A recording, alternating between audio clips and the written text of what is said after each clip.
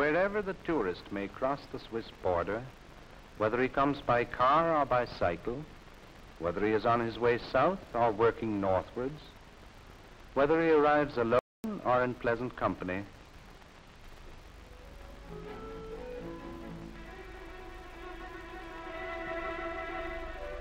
at the wheel of a high-powered roadster that tosses the miles in succession over his shoulder,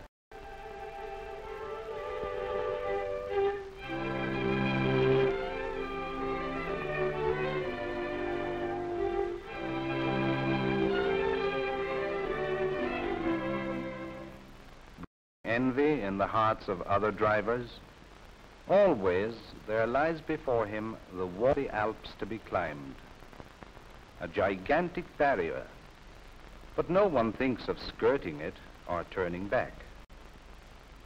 It is for him that the engineer's skill has created those world-famed works of art, the Alpine roads, trace their course for hundreds of miles along the rocky slopes and buttress them securely in the solitary vastness of nature.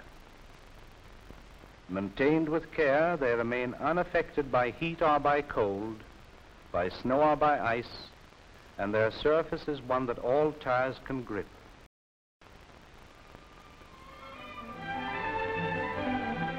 So that cars of low power may experience no difficulty in climbing the slopes, a certain gradient is never exceeded, and this explains, too, why the road was built with so many turnings.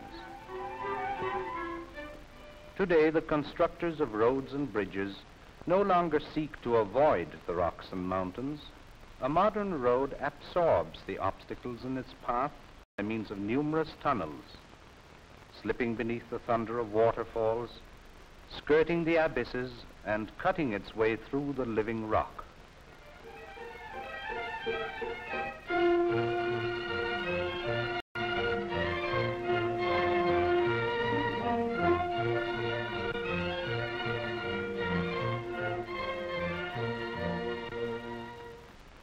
Here we are at the top of the pass, but now a depth of 4 feet of snow on either hand still makes a wall along parts of the road and stretches its ermine mantle across the flanks of the mountains.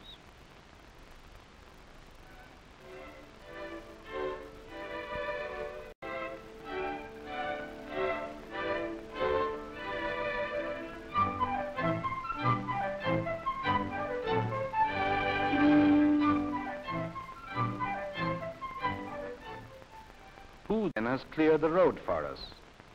The snowplow, loud-voiced and efficient, aided by the patient work of the sweepers.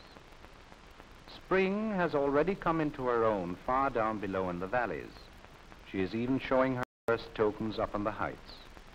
But up here winter still holds sway, and it is thanks to them, the men and the machine, that we can motor over the passes at this early season.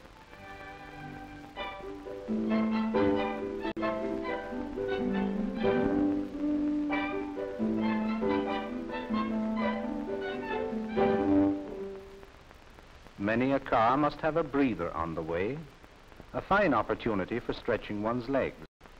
And then up here there are so many things to see all around, a dam, for example, holding the water from glaciers and ice peaks, feeding electric power to industry. And the Alpine giants, too, we never could see with such ease were it not for the roads thus constructed.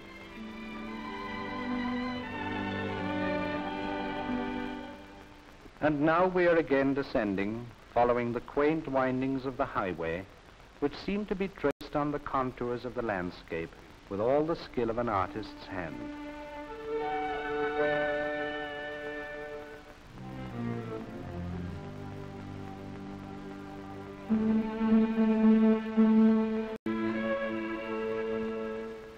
One single bend needs as much work of construction as a house in the town.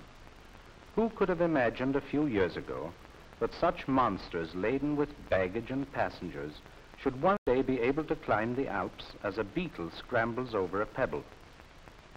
Of course, the drivers must know their job. The first villages appear.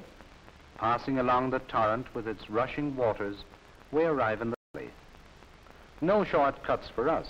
We cannot imitate the waterfall and leap from the brow of the rocks. Here we are back once more amid the unhurried vehicles of the plain. Castles arise before us.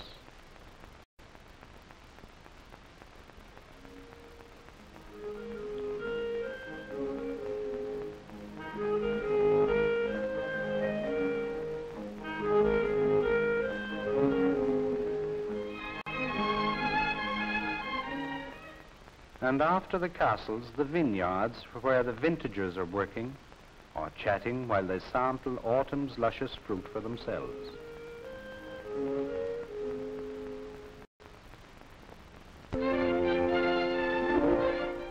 But we are climbing again, like all these people on foot, more and more of them all converging towards one spot. Where can everyone be going? There must be something well worth seeing around here. A mass of dazzling whiteness. Yes, of course, it's the Rhone Glacier. Truly an awe-inspiring sight and well worth a pilgrimage, even on foot. And now is the time to show off your knowledge, if you've read up an encyclopedia beforehand.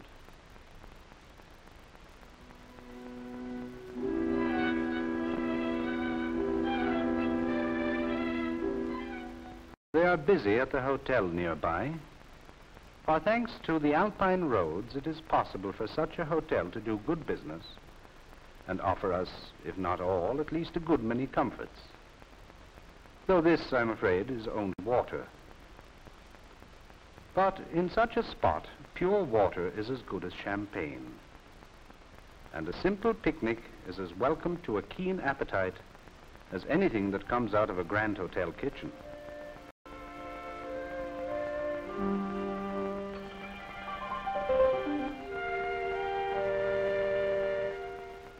Of course, one is not always alone. But who minds such a friendly looker-on? Others think of touching up their beauty. I beg your pardon. Yes, touching up their beauty. Oh, well, with so many gentlemen about, we quite understand. And here are the views that only the road can offer us. Here, a venerable old castle perched on a hilltop. There, a lake alive with sails. Somewhere in the woods, an idyllic white tent. But keep your eyes ahead, driver. There's a train coming. After you, coaches. Common politeness demands it, and so does the barrier.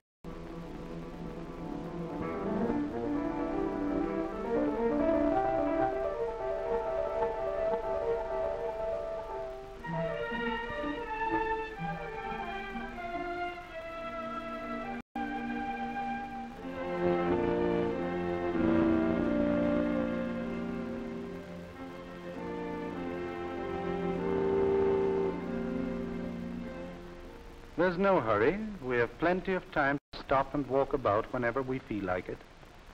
To go exploring, examine the trim houses and their picturesque mural decorations, discover the quaint features of the local architecture.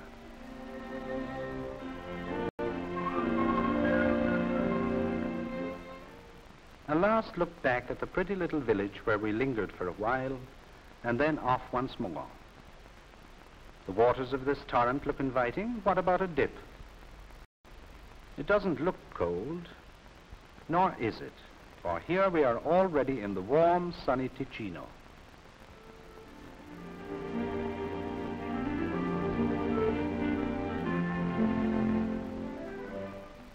This is the country for holidays, for bathing, for reading, for lazing in the sun, where the villages are perched on the hillsides and the church bells ring out their peals for sheer joy. Here and there we pass a roadside chapel, or perhaps a villa set in a verdant garden by the lakeshore, glimpse a jolly furrowing the mirror of the lake, or a dashing speedboat, and enjoy all the typical picture postcard views.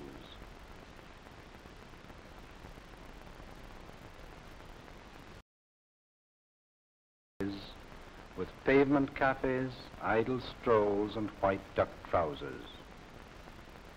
And when we abandon our alpine road and follow our route along the valley to the south, by the customs, we're even a little afraid of the customs officers. And then, alas, we leave Switzerland, this beautiful country with magnificent mountain roads.